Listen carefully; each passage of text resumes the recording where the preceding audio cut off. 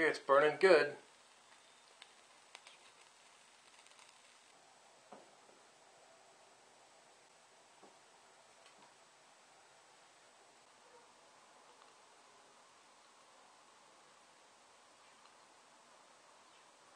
And it's boiling. Again, only took about a minute. I'd say this is the second best stove. Needs a few more holes though. Right there, that's the one to go with.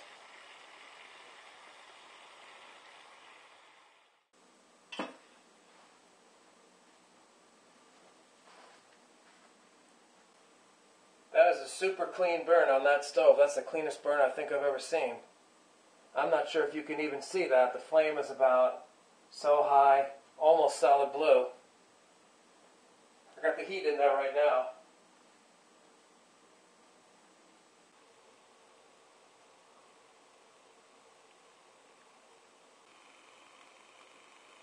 Beautiful. That's working great.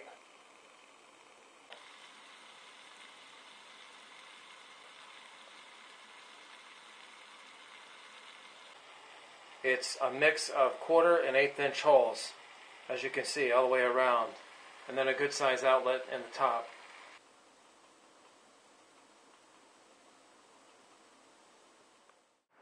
This is how you fit the two cans together.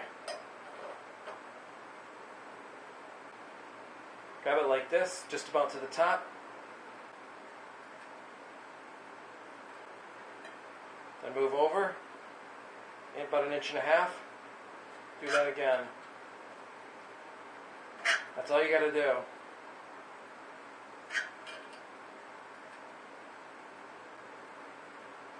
Then it should just drop in. Just like that. And just push down. Again, to snap it in.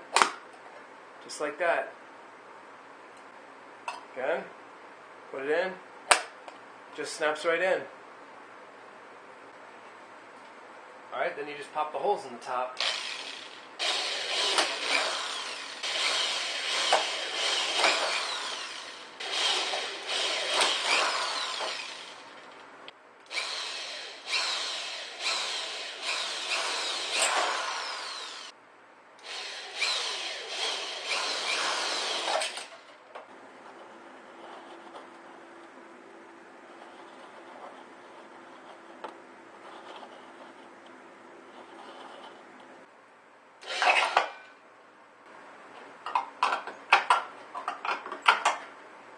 Cut some slats. And then go around and bend it in.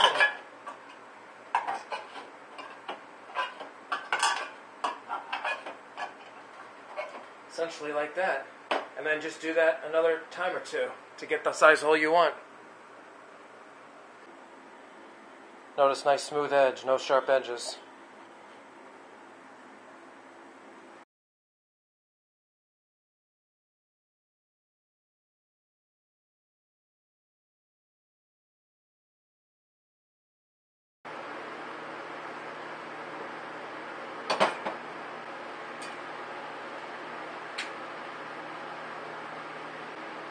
I gotta say that the Denatured stinks the most by far.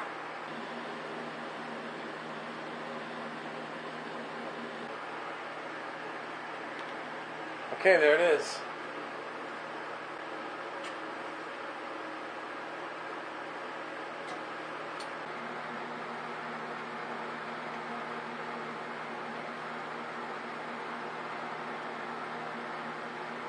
It's boiling that water in no time at all.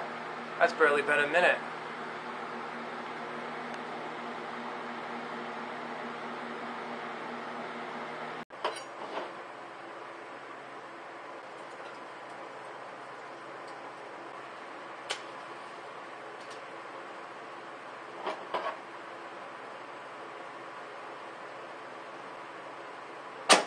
Whoa.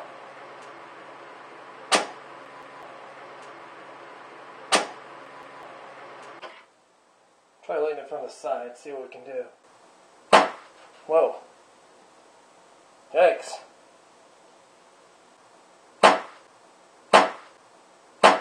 That's just the fume buildup.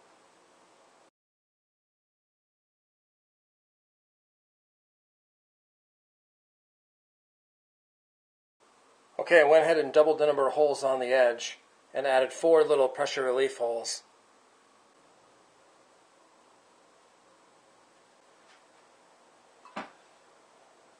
Still not enough air.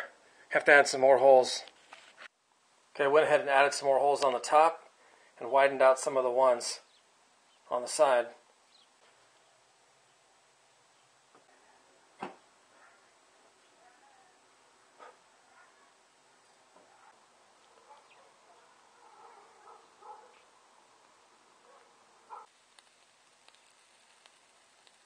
Okay, it's burning good.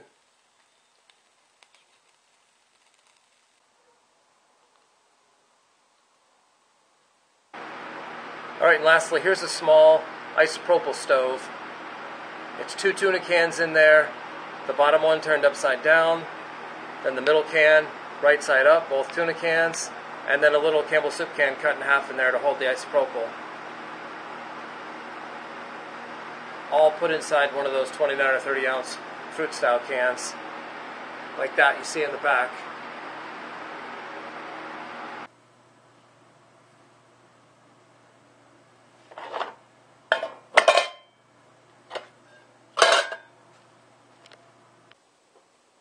About like that.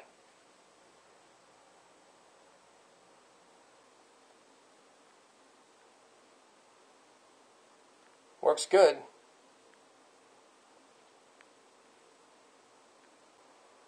That's actually a pretty strong flame. I might reduce the height of the can a little bit.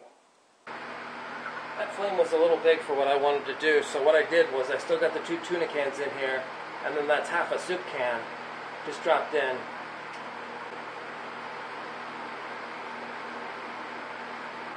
You got to make the isopropyl stoves like this because these little ones, they just don't let in enough air. They're great for the heat and maybe even denatured alcohol, but if you got the isopropyl rubbing alcohol, you got to burn it in something like this, lets in a lot more air. Once these are in there, they're in there good.